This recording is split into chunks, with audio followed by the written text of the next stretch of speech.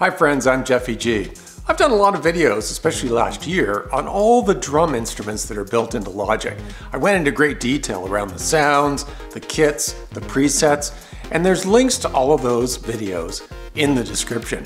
But one thing I forgot to mention is where are all the patterns? You see, if you're not into programming drums, if you're not into using a pad device to create your own drum beats, maybe you want to start with pre-configured patterns to build your song on those. And that's what I'll show you how to do in this video. You know, in all that effort to demonstrate all the different drum machines that come in Logic, one thing I didn't do is explain to people, are there existing patterns available? And the answer is yes. So if you're not into programming drums, you could use existing patterns that are built into Logic. The other thing that happened was, I wasn't sure if Logic had like a Roland 606. So I'm just going to create a track here. And in the electronic kits, I was looking for a Roland 606. So I scroll down. Oh, look, there is one. So I open up that kit.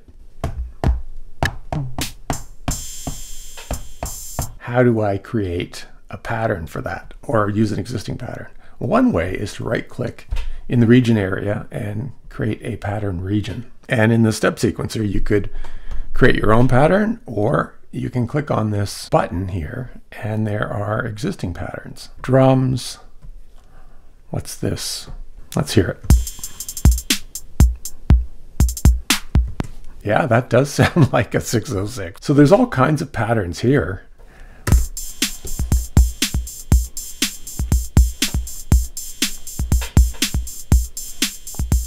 But finding them is a little bit confusing. So there's sort of two options. Well, just as a reminder, there are, I think, over 200 or around 200 drum machine designer kits. So you can choose any of those kits. It doesn't have to be that 606. Under patterns here in the step sequencer, there's maybe 50 patterns. And there's non-drum patterns, melodic patterns, chords, bass. So that's one option, is to go into the step sequencer and examine the existing patterns. And there is another option, and that is to pull up the loop browser and filter what you see in the loop browser to just MIDI regions. You do that by clicking on this multicolored little icon here. It's kind of tough to see. Essentially, what you're just after are MIDI loops. Okay, and when you see MIDI loops here, you're going to see loops for all kinds of instruments, not just drums. So we want to limit what we see as those MIDI examples to just drums. And if we drag one of those MIDI samples over into the arranger area, you'll see it's just a bunch of MIDI notes.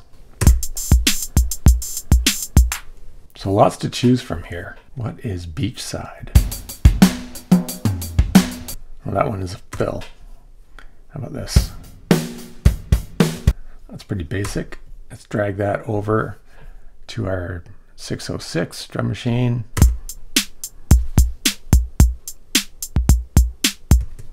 So there you go. You've got two ways to use existing patterns from within Logic. Oh, there's one other source that I forgot to mention, is that you could download MIDI files off the internet. There's all kinds that you can get for free.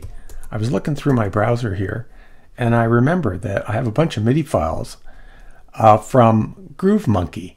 If you go to the GrooveMonkey website, you can download these things. They were free. So there was one under blues rock here. There's all kinds, but you could just drag those MIDI files into Logic. So I'm just going to put that again on my trusted 606 and see what it sounds like.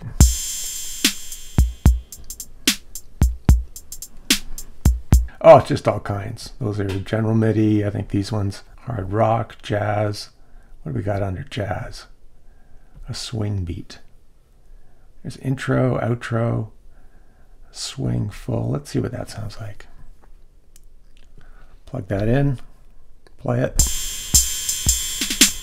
So lots that you can get for free if you're not into programming drums.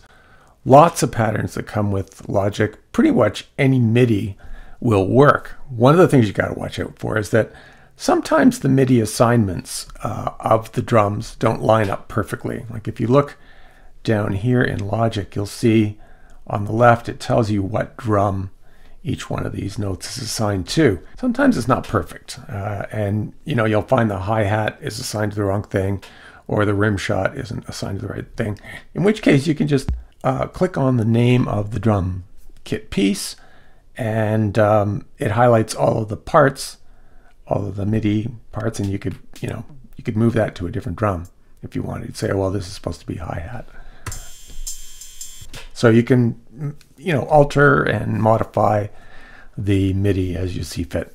I'm sure I don't have to tell you, if you just go and Google free MIDI drum grooves or free MIDI loops, you're going to find Groove Monkey shows up amongst other sources for free MIDI drums. Now, Groove Monkey sells packs, but they have a lot of free stuff that you can download. Here's kind of a list. And I've downloaded some of them. They're great. It's a great starting point. And you just click on free loops and away you go. Another article I found on the internet was this one, which says, here's 7 sources for free MIDI loops. No purchase necessary. Groove Monkey was top of the list. This Odd Grooves website shows up as well.